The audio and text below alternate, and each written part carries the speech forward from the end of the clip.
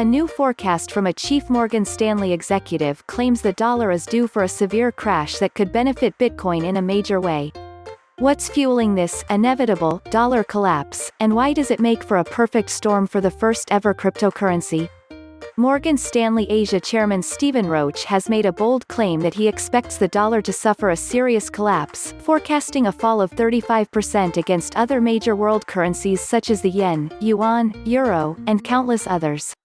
The analyst says that the impact of all of this stimulus money and poor fiscal policy will eventually catch up with the current world superpower's native fiat currency. Related reading: surprising positive earnings growth in Asia may spark new appetite for Bitcoin. A fall against other stable forex currencies could be even further amplified in a highly volatile, digitally scarce asset like Bitcoin. Especially with a perfect storm for Bitcoin brewing, the potential impact a failing dollar could have on the cryptocurrency and its adoption could be significant. With each new asset purchase or minting of new dollars, inflation increases and the dollar weakens. A weak dollar not only benefits Bitcoin due to more favorable exchange rates, but a reeling dollar exposes it to potentially losing its top spot as the global reserve currency.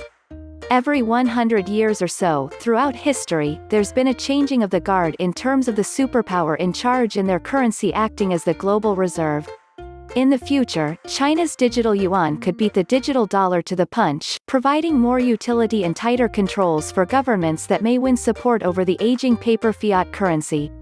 Related reading: peaceful protester recommends buying Bitcoin on live TV to opt out of failed monetary SystemA. Digital dollar thus far has failed to come to fruition, although politicians were mulling the idea as a way to deliver stimulus money to the masses. Until that time comes where the dollar faces a contender for the crown, USD continues to reign supreme. And while that very well could be China's new-fangled currency who gives the dollar its first run for its money, Bitcoin may be the non-sovereign currency that the world chooses in the end. Protests across the world are showing that citizens are fed up with the wealth, health, and other gaps between the top earners and those live paycheck to paycheck. And while there are dozens of more important reasons for these protesters to rightfully focus on, Bitcoin has already been mentioned at a number of demonstrations. The perfect storm for the leading cryptocurrency is finally here.